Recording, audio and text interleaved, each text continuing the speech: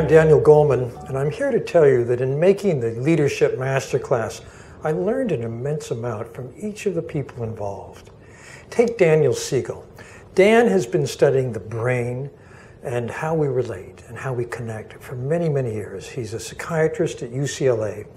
And as we went through the emotional intelligence domains, and particularly the specific competencies, he really lit up. He lit up because he was seeing the underlying brain dynamics of the emotional intelligence model and why it matters so much for leaders. For example, the attuned leader is a leader who has the social brain very engaged. He's someone whose body is literally resonating with the bodies of others. He's picking up signals continuously, unconsciously, adjusting what he or she says or does so that it really works for the other person. These are the kinds of leaders whose words, whose actions truly resonate with other people, who really inspire them.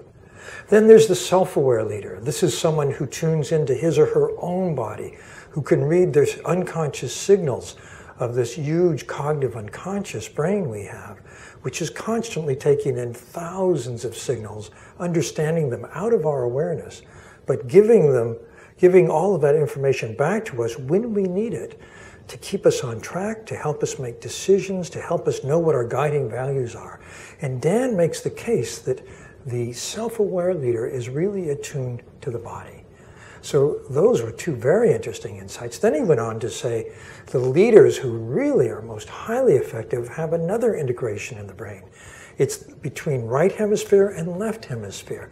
Their right hemisphere is very tuned into the people they're with. Their left hemisphere is able to put that together with our goal, the linear thinking, the objective reality here, and integrate it in a way where they know how to keep us right on track.